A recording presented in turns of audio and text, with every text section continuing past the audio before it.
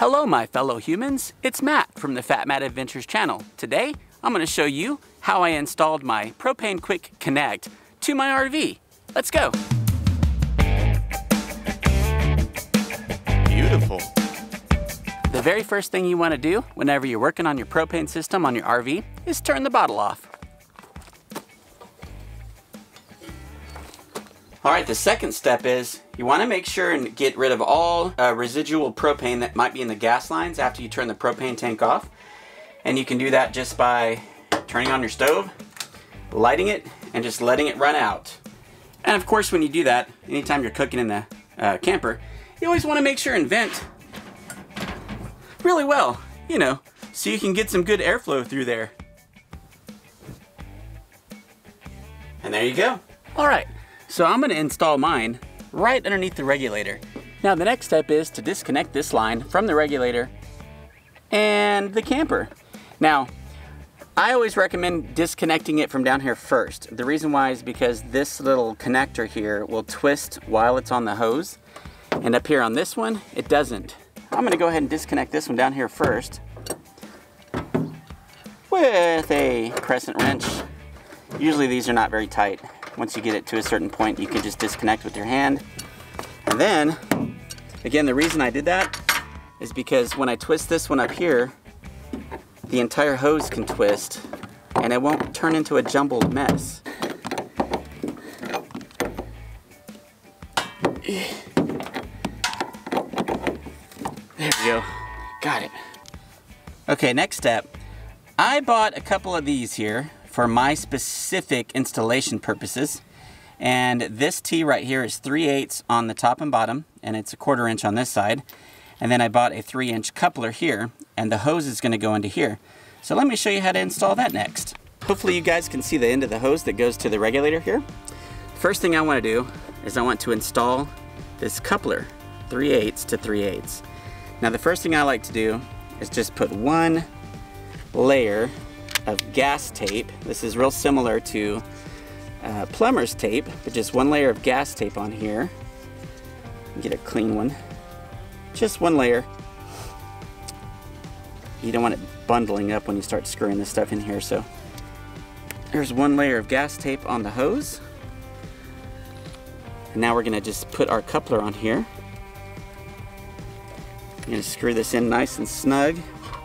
I've got an 18mm wrench here, and then I'm just going to use a crescent wrench for the top piece to get it nice and snug.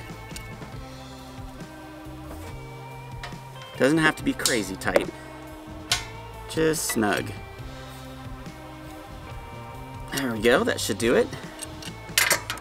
And then the next thing that we're going to do is install this T junction here, T connector. But I'm going to put one layer of gas tape on these threads as well first. And again, just one layer, you don't want it too thick.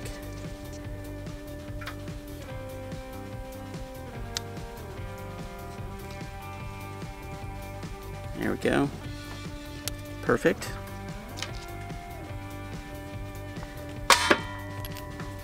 And now we're going to screw this in into that coupler all the way down. And again, you want this nice and snug. I'm just going to take a wrench here and turn it.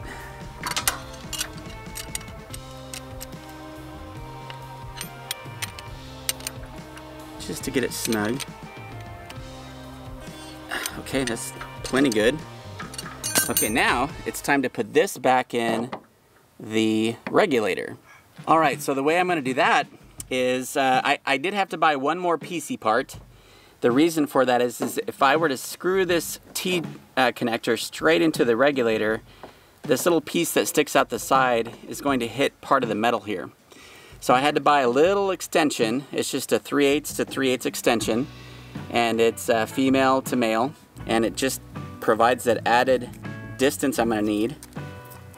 So I'm going to screw that onto the top of this T connector, and then we'll put that up into the regulator.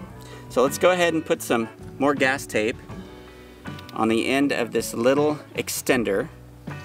Again, we're just gonna do one layer, maybe two. We just don't want it very thick so it doesn't jumble up in there. All right. Good enough. Okay, so I'm gonna screw this piece into the regulator here. Get that nice and snug first.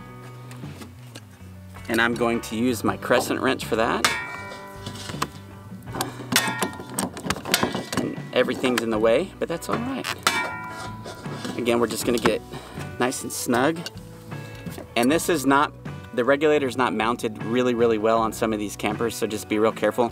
Sometimes you just gotta grab it and hold it in place while you're twisting this.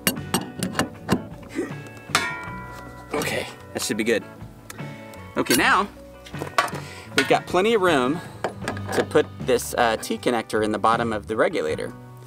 So I'm gonna put some more gas tape on these threads here on the T-connector. Just one layer, maybe 1.5. The bottom end of the hose down there so I can twist the hose. And I've got plenty of room here to screw this in without this T-connector actually touching the trailer. So I'm just gonna twist it in there.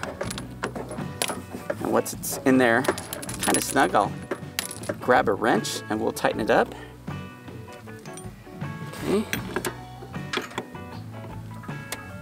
So I twist this around so it's facing my direction so I can get ready for the quick connect. Almost there. Okay. Now we're ready to go. Let me show you that. All right, so you see the regulator. Got the hose that's coming out of the propane tank into the top of the regulator. And then down here at the bottom, we've got our new T connector. And now it's time to install the propane quick connect. All right, so here is the quick connect. It's got an on-off valve here. And again, this is very similar to an air compressor hose. And it just allows you to connect things into your propane system very quickly without having to unscrew anything. So this is the next piece of the puzzle, and we're gonna screw that onto this T-valve. We're gonna put on a piece of gas tape around these threads. Maybe I should have done that earlier, but that's okay, we can get it to fit. It's just an extra layer of protection against leaking. And I know I went around that a couple of times, but that's okay, it'll screw on just fine. Okay, so now we're gonna screw this to here. Just gonna hand tighten it. And then I'm gonna use my wrench, my crescent wrench. Let's see if this 18mm wrench will fit. Yeah, it does. So we're just gonna screw this piece on. See if I can get another rotation out of it. I want the valve facing forward. It's getting really snug, so right there. So now I've got my on and off valve very easily accessible. And that's it. All right. Okay, now, whenever I want to connect, say for example, like a barbecue grill that is propane fed, I can just set it next to the camper and I'll connect this piece, which came with the kit, to the hose for the propane grill. And then when I want to plug this in, by the way, this is in the off position. I'll leave that in the off position unless I'm using this. But when I want to connect the barbecue grill to it, the hose will be attached to this piece.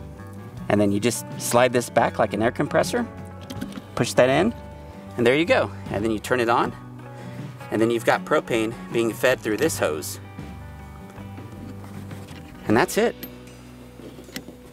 See how easy that is? It's so much easier than having to unscrew all of the components or having to bring extra propane tanks for your grill, things like that. It just makes life a lot easier. Okay, last step. We've got to connect this hose back to the main camper. All right. Small spaces to work in. feed that back through the tie strap, the zip tie, right there.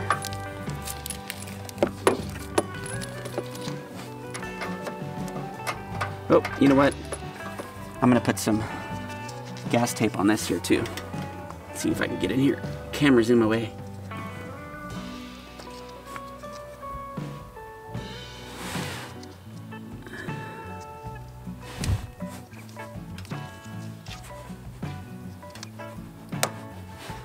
There we go. So now we're gonna put this back on the main camper here, main camper line. And again, we don't have to be too tight, just nice and snug.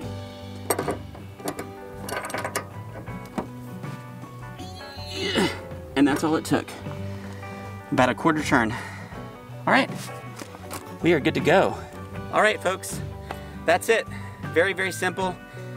My only recommendation, pro tip, don't do it when it's 1,000 degrees outside. It's really hot. So I've got my quick connect here for the camper, so I can plug in my gas stove whenever I want to and cook outside.